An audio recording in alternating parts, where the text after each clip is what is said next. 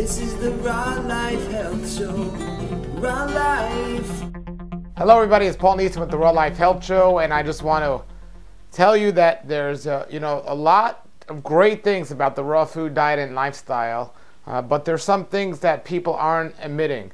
I have a guest coming to stay with us at our raw food retreat here in South Florida, and he's been a raw foodist for a very time, and he's been blessed not to have been stricken with any illnesses, deficiencies, or anything. He's doing the raw food diet, and it's working for him, and that's wonderful.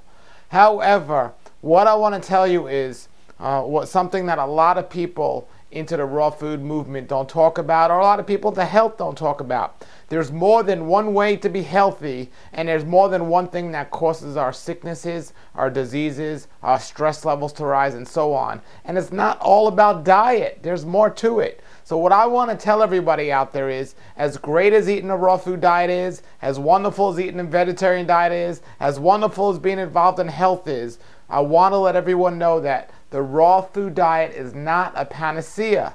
And you can take this as a warning, folks. I have a good friend who's been eating a raw food diet, what I believe is the healthiest way possible to eat a raw food diet, according mostly to the Hippocrates Health Institute way of doing things, with not too much of anything, not too much fat, not too much sugar, eating a good amount of leafy green vegetables, but still succumb to certain issues of health. Now take it, many of these issues started, or issues of disease, let me go back and correct that, but many of these issues started prior to this person eating a raw food diet. But most people that get into a raw food diet because they had prior issues to begin with.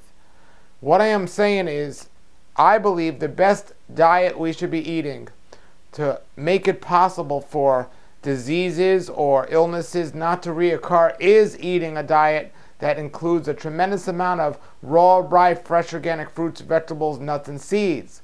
But I want us to be realistic and understand that it's not a panacea. Just because we're eating a great diet does not mean our illnesses cannot reoccur and come back again. Just because we're eating a great diet does not mean we're not able to get new illnesses. Yes, the raw food diet, I believe, will put us in the best chance, but that's not a reason to believe that we're still going to avoid these other things. And now, am I repeating myself? Am I saying the same thing over and over again? Yes, I am, because there are many people, teachers in the raw food world now, telling people that, oh, if you eat a raw food diet, you can overcome every disease out there, and you never have to worry about disease again for the rest of your life. I would love to say that was true, but I'm giving you the truth. It's probably going to be, the best thing you can do, but there's more to it than just that. First, you got to look about disease and what actually causes it, and you got to identify what created your issue, and you have to eliminate that. So if you have something like diabetes from eating too much sugar, and then you go on a raw food diet and eat too much sugar, you're not going to really see too much of an improvement. If you have heart disease from eating too much fat, and then you go on a raw food diet and eat too much fat, you're not going to have too much of an improvement. But what if you eat a raw food diet, you haven't had any previous issues, you're eating a raw food diet of what you consider the best way to eat it, can that make sure that you're not going to have any issues? I've been around this a long time, folks. I've been eating a raw food diet for a good amount of time and interviewed people that have been eating a raw food diet even longer. As a matter of fact, one of my favorite health authors who I interviewed very early on in my raw food lifestyle, he wrote wonderful books, and he was very active. He used to run a lot. He was a jogger. He did ultra marathons. He was very much into yoga and other types of exercises. He ate a raw food diet and wrote wonderful books. He died of cancer. I know I could just go on and on of all these tragedies. I don't want anyone to get the wrong idea about this. The raw food diet is great, but it's not a panacea.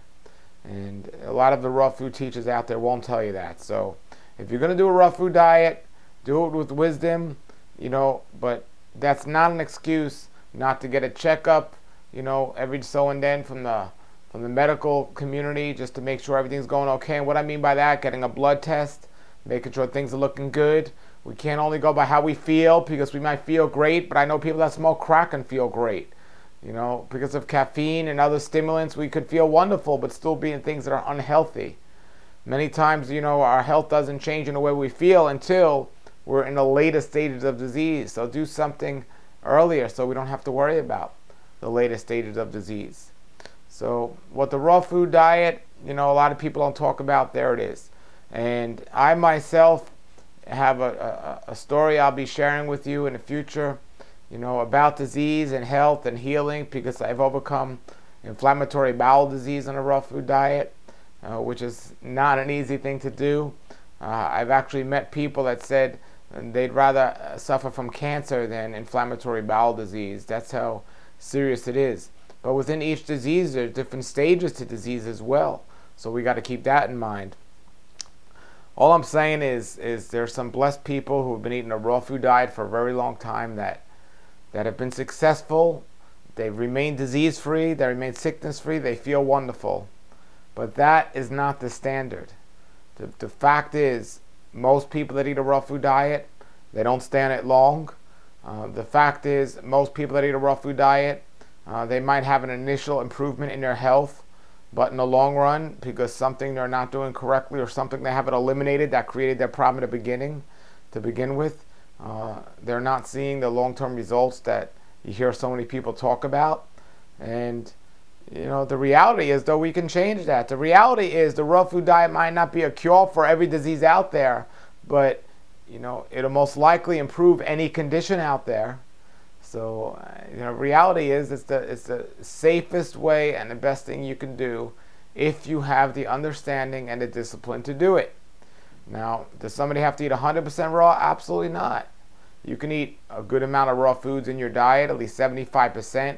And if you're eating the cooked food that's not too processed, you can do okay. Do you have to be a vegan? I believe, especially for somebody with a disease, it's one of the best ways to go. But I certainly met people that weren't vegetarians and still showed improvement because they increased the amount of raw foods in their diet. And, whether it's heart disease, cancer, weight issues, whatever it is, we don't just have to look at the type of food we're eating, but just as much as how much and the time we're eating. I wrote a book called The Daylight Diet, which talks about this. And I believe two of the major causes of disease today is overeating and undersleeping, and one leads to the other. But also, eating at the wrong time. Eating late at night, especially right before going to sleep, is not healthy. So even if you're eating a raw food diet, eating late at night and eating right before going to sleep is not going to put you in the greatest health long term. There's just so many people I know who are eating a raw food diet these days. And I just as I'm sure I'm being watched by other people, I don't even have to watch them. I see what's going on. And I just see. I'm guilty of it myself. I've been pretty good with not eating late, but not getting to sleep at the right time in the past, and seeing how it affected my health, and so on. So there you have it, folks. Put your comments and questions below the video. And the raw food diet, there it is. It's the reality and the facts. And I pray that you all try the raw food diet out there if you're listening to this, because it does work. I've met a lot of people, including myself, that have overcome diseases by going on a raw vegan diet. Some of them long term have been successful, some have not, but there are other factors other than just diet. And if you're one of those people that have had long term success on a raw food diet, please contact me. I'd love to interview for the Raw Life Health Show. And even if you're one of the people that haven't been able to be successful long term or even short term on a raw food diet, contact me as well, because I think we can learn a lot from people like you as well. So I'm just trying to keep it real, because that's how we roll here at the Raw Life Health Show. If you have any comments or questions, post them below the video. Until then, everybody, have a great day and a great raw life. Nature's wealth, good for your health. This is the Raw Life Health Show. Raw Life, brighten up your life.